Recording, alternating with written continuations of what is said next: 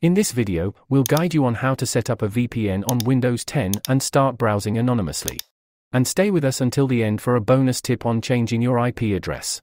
Begin by clicking on the Start button in the lower left corner. Go to Settings, tap on Network and Internet, and select VPN. Click Add a VPN connection. Now click on the VPN provider to open the drop-down list and select Windows. In the connection name field, type in a name that you'll recognize easily. Next, add a server name or address, which is the information you can find on your VPN provider's website. For example, you can use Getflix VPN's addresses by following this link. We'll include it in the description below this video.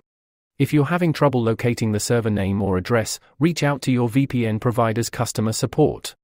Once that's sorted out, select the automatic option under VPN type and choose one of the type of sign-in info options.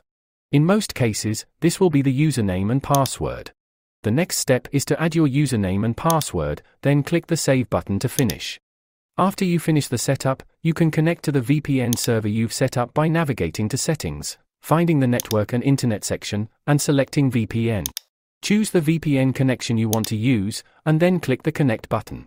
Alternatively, click the network icon in the taskbar, select a VPN connection, and click Connect. As a token of appreciation for staying until the end, here's a tip on changing your IP address. Start by opening Settings, then go to Network and Internet. Here, select your internet provider Wi-Fi or Ethernet, and select your active network. Next to IP assignment, click Edit, and choose Manual. Toggle on IPv4. That's it.